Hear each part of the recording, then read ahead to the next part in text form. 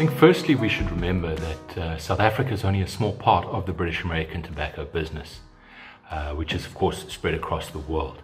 Most of the world has actually continued to allow the sale of cigarettes during their lockdown periods. So for British American Tobacco Group as a whole, sales volumes have not really been materially impacted thus far by COVID-19 containment measures.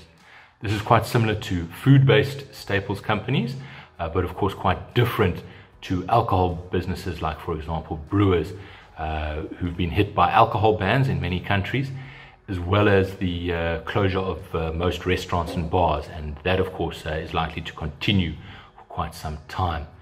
British American Tobacco, as it has over many years, continues to show the resilience of its business model and of course the value of having customers that are addicted to its products.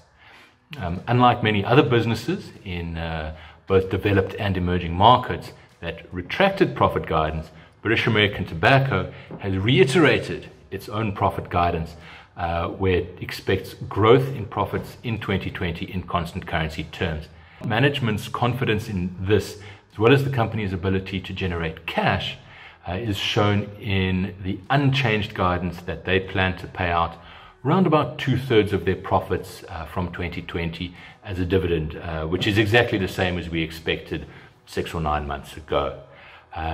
This comes at a time when a large number of other companies are either cutting or completely suspending their dividends. It's also worth remembering that the value of any business doesn't simply sit in the profits that it generates in the next quarter or maybe even the next year, but rather in the free cash flow that the company is going to generate over the next couple of decades and beyond. So with that in mind, the current crisis doesn't actually have a dramatic impact on the value of a business that we're quite confident will return to levels that are pretty close to normal in the future.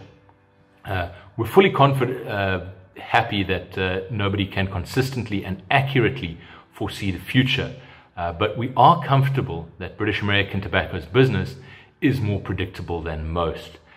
This stability is of course further enhanced by the fact that the group has global reach, global diversification, and most importantly, a wide variety of currencies in which it earns its profits.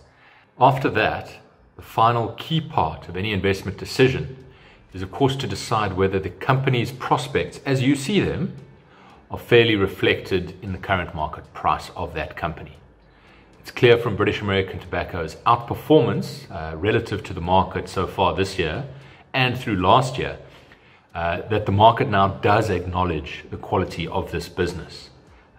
Right now, while we like the business itself, we believe the current share price is reasonably close to fair value.